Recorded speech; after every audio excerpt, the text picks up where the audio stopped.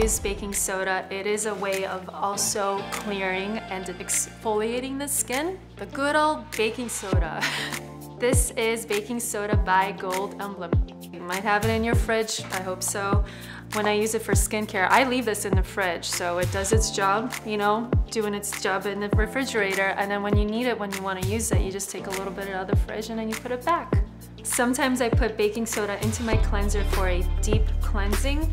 It helps to open up the pores that much more. The pH on this is higher, so the higher the pH, the better it is to open up the pores. To make a little mixture, you just use a little tiny bit. You don't need a lot. Just a little tiny bit with water.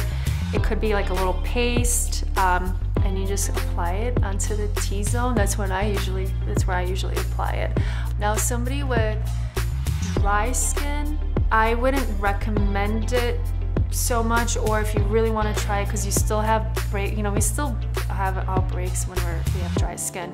I would use a little bit of coconut oil and the baking soda to put on the face, so it's not super drying, because again, the pH of this is high, and if your skin is dry, which is really low, that's such a huge difference that your skin could be very irritated.